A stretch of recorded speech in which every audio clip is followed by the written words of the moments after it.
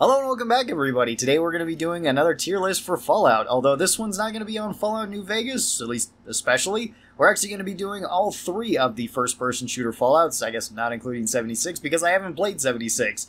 And this is going to be going over all the DLCs for each of them. So let's begin. First up we have Fallout 3's Operation Anchorage. This was the very first DLC that was available to Fallout 3, and this one has always been kind of an odd one. This one is pretty decent the first time you play through it. I do like the area where it takes place, where you're inside of a simulation, and you're just trying to go through the events of Operation Anchorage that happened in the lore, to where you are trying to recapture Anchorage from the Chinese. That is pretty interesting, although there's not a ton of replayability with this one in my opinion. Because once you play through it once, there's not really like multiple branching paths that you can pick. There's a couple speech options that you can do. There's actually a lot of glitches that you can do with this one too, funny enough, where you can like stuff all of the bodies, or one body, depending on if you want to kill everybody, stuff all the bodies into the simulation thing, and take all of the gear that you get in Operation Anchorage out, making it so you can have like infinite durability weapons, the shotgun, the sniper rifle, a missile launcher, power fist, stuff like that that's actually pretty strong, and have infinite ammo for any of these weapons that you get in there. You can also have a unbreakable Gauss rifle that way. You could potentially even steal the Chinese general's clothing, which is like the best armor to weight ratio in the game entirely. So there's a lot of stuff that you can do inside Operation Anchorage. Even if you just wanted to play through it, it's not very difficult to play through. You can actually go to this right at the very start of Fallout 3, and that gives you a huge advantage. It gives you the winterized power armor that's basically unbreakable. It gives you the Gauss rifle, which is pretty powerful. It gives you the electric sword, which is pretty powerful. It gives you power armor training, so you can just use power armor later on too. It does give you a huge advantage there, but as an actual DLC, I don't really care for it all that much. The story isn't that interesting. Characters aren't particularly interesting either. I don't remember any of their names, but it's decent. I would say that this one is B tier. I think it's above average. Moving on to a much better DLC, at least in my opinion, is The Pit from Fallout 3, which is probably my favorite DLC in Fallout 3, just because of the stories and the characters. Now, yes, The Pit isn't amazing in terms of like the actual area. The places that you go are really cool, but it's very small. You only have a couple of locations that you actually go to, and once you've gone through the story of the pit, there's really nothing else you can do. There's a couple side quests, usually going back to find all of like the steel girders. One thing that I really enjoy about this is that they actually take away all of your gear. I actually really like that in DLCs because it has somewhat of a survival element to it. Not necessarily a survival horror element, at least in this one. Kind of, once we get to Dead Money, that's going to be the case. But in the pit, it's like, okay, I don't have anything. I just have to adapt with what I can get, meaning I have to use my wits about me, talk to different people, see what kind of gear I can get, whether that is just food and healing supplies, or if that's extra armor, if that's extra weapons. And then, you know, fighting your way up through the pit in the Gladiator Arena, I think is a really cool option too. I think the story is great, and especially the big moral dilemma that comes at the end of the pit, because no matter what you choose in the pit, you are going to be the bad guy. And I kind of like that. I like that there is no good ending here, that there is no right or wrong way to do this. Well, I guess there's only the wrong way to do this, and everything is morally gray, especially with all the characters that we're introduced to as well, where the guy who brings us there is not telling us the entire story, and where the guy who is running this, who is supposed to be a super evil dude, is actually fairly reasonable, and you can understand why he chose to do the things that he did. So I actually really like the pit. Story-wise, character-wise, and location-wise, I would say it's S tier. Major complaint about the pit is it's short, so you don't really have much to do there, and it's very buggy. If you don't have patches for the pit, you can fall through the floor, you can like just glitch the game out. Sometimes it will just freeze and crash.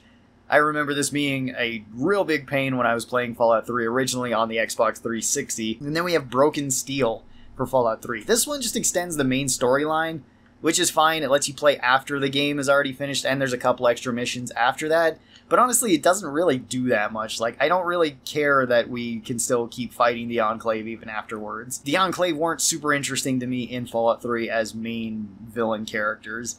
The extra weapons that we get in this are kind of cool. You get the Tesla cannon and a couple other weapons. It also added more enemies, and it removed the level cap from level 20 to level 30, which is pretty cool. It also gave us more perks. That's also pretty awesome, so if you wanted to make a perfect character with 100 and everything, this made it far, far easier than it otherwise would be. You know, overall, Broken Steel is perfectly fine. I like the areas that it gave, but there's not really much story or characters. It's similar to Anchorage. I'd also put it B tier. I think it's okay enough. Then we have Point Lookout. Point Lookout is probably my second favorite DLC in Fallout 3 because the location is awesome. You get a gigantic island to just wander around, search, and there is a lot of fun, creepy, and weird stuff going on the island, where there's everything from old Chinese spies that you can find and do their quests for, where they were supposed to go to dead drops and find and sabotage different things. You can also just go around the town or around the island and find people's like passwords to their safe combinations at the bank. You can keep going back there and unlock mysteries and secrets in there. The main thing that I really don't like about Point Lookout, though, is the main story. The main story, I think, is the weakest part of it, where a lot of the side stories are really cool. A lot of the side locations are really cool.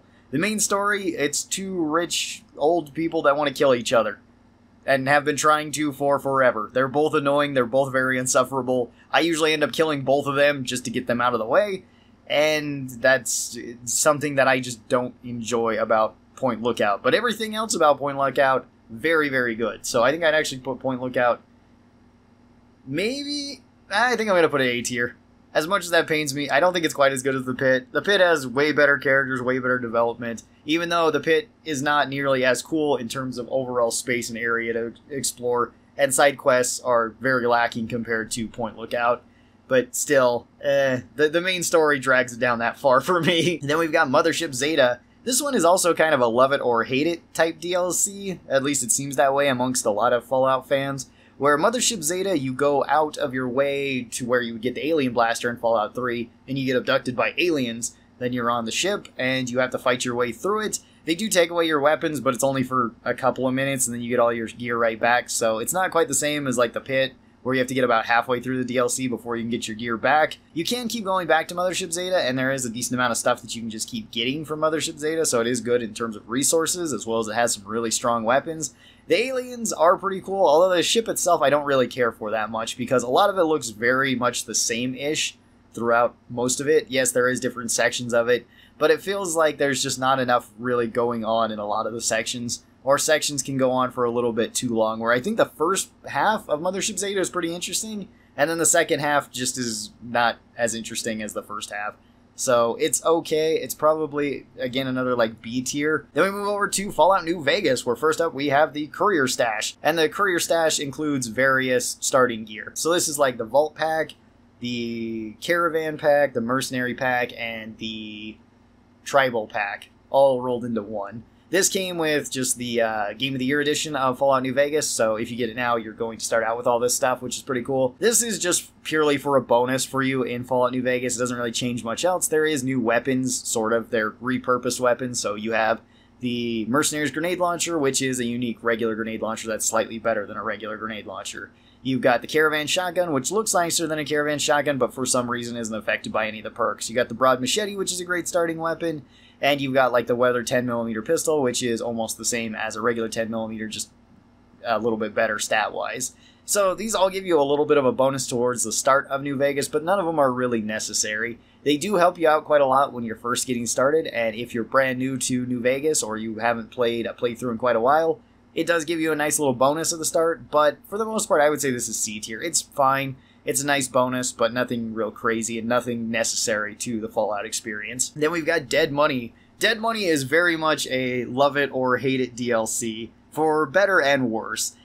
Dead Money was the very first DLC that was introduced to New Vegas, and it is pretty interesting where it is basically a survival horror experience, where once you go there, it takes away all of your gear. You have to make do with what you get. You have to scavenge a lot. You don't have all of your armor, your weapons, your medicine, anything like that, assuming you didn't just run there right at the start. The enemies are pretty tough to where they are difficult to kill, unless you're going with unarmed and the Bear Trap Fist, in which case then Dead Money's actually pretty easy. There's a bunch of sirens that can just kill you instantly, which makes it so your first time playing Dead Money is going to probably be a struggle. I think it is for everyone. There's quite a bit to do in Dead Money as well, a lot of places to explore, although you are almost always taking damage in Dead Money, and there's a lot of just traps, a lot of things that can kill you very quickly. You're probably going to die a lot in this DLC. However, the characters are really, really good.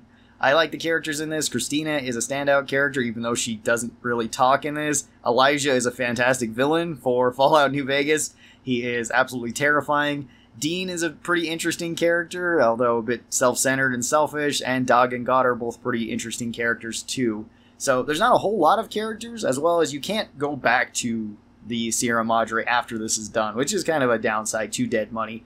But the whole journey in Dead Money, I think, is actually really well done, and I do like it. I'm going to put this one up into A tier for me personally. However, I can totally understand people saying this is their least favorite DLC and one that they dread going to because they find it annoying, they can find it tedious. I totally get that. Definitely can be gameplay-wise. There's also a lot of bugs that are with Dead Money. Again, if you're playing on PC and you could patch this out, not a big deal. But if you don't and you're playing this on console or something, Dead Money can potentially be a struggle at times. So, I don't know. It goes both ways.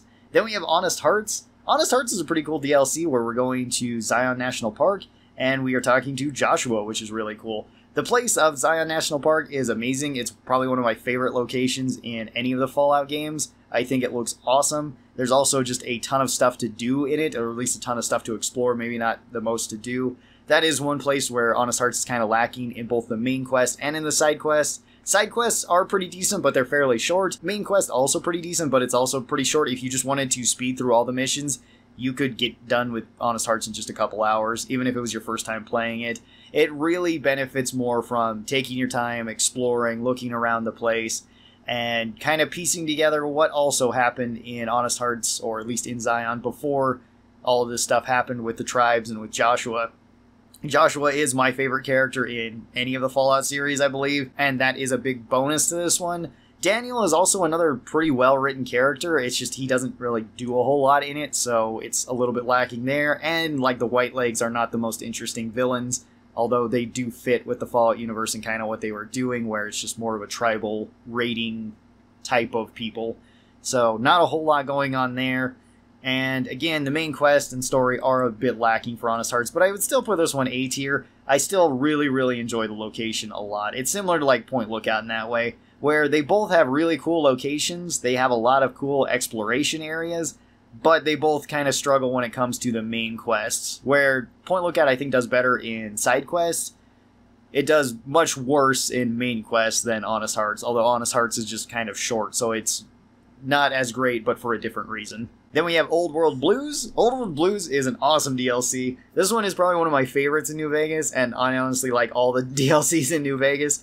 This one is where you go to the Big Empty, which is Area 51, or highly implied that it is Area 51, where you get to meet the Think Tank, which are all the most brainy people in the wasteland, and it's pretty entertaining. There's a lot to do in this DLC. There's a lot of places to explore. The side quests are fantastic. The main quest is also pretty good.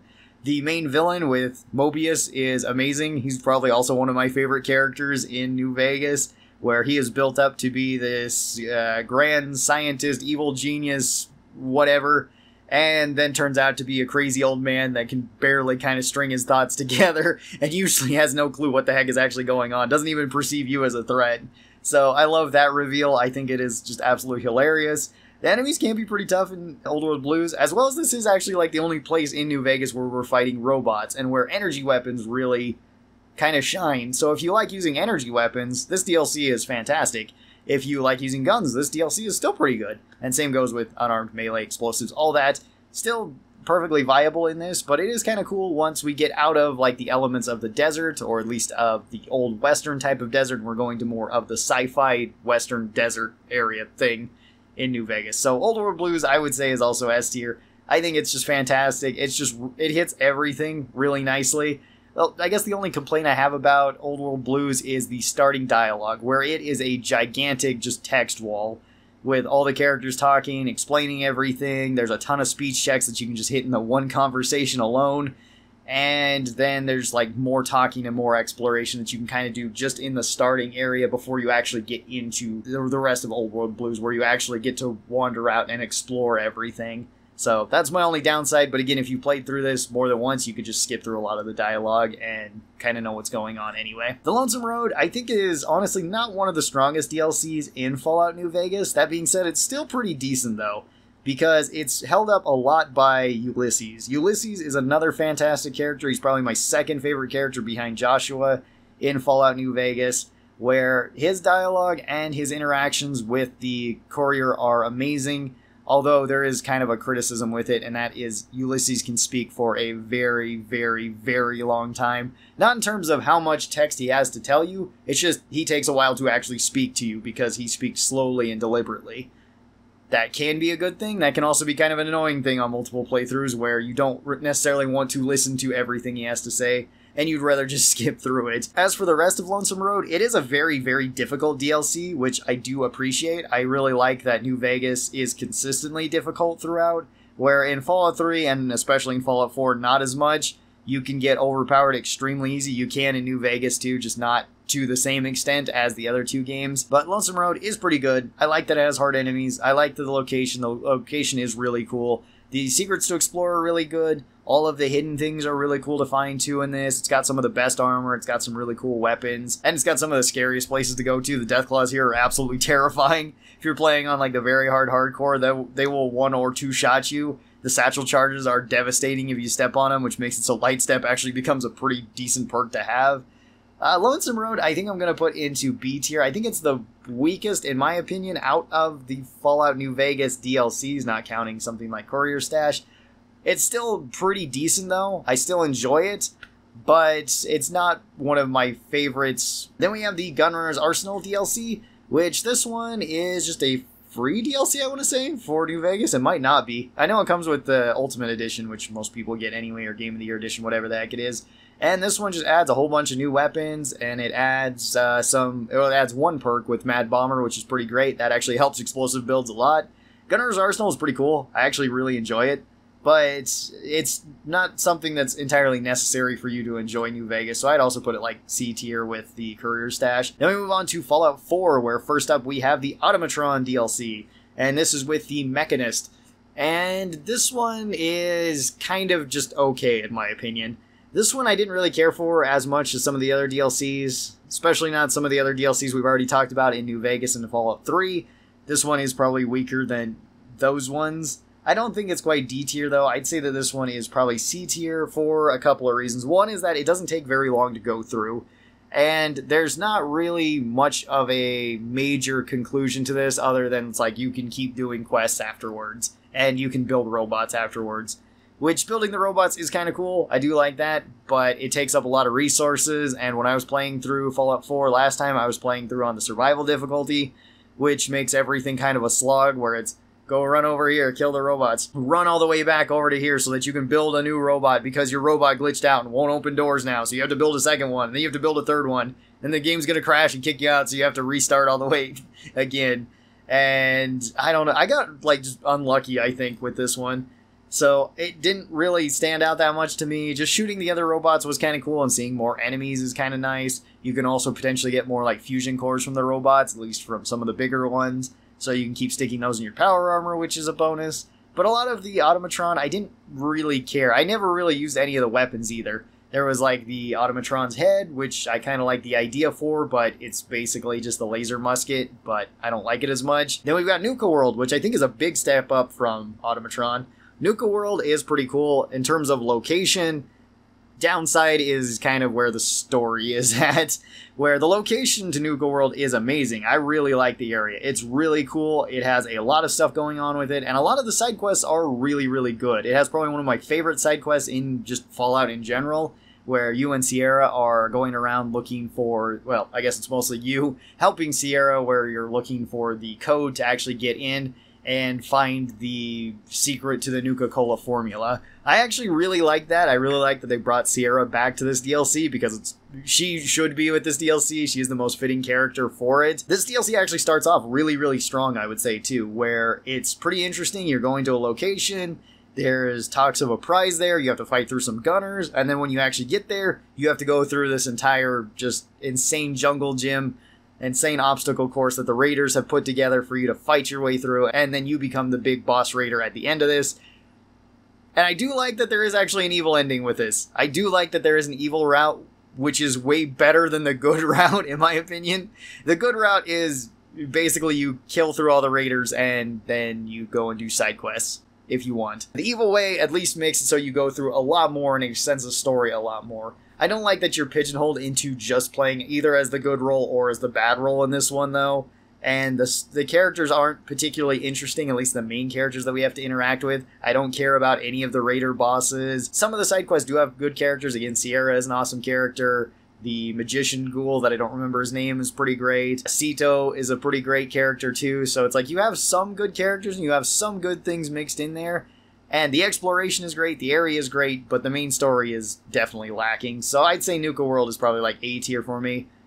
It's similar to something like Point Lookout in a lot of ways, where area is really cool, side quests are cool, main story I don't really care about.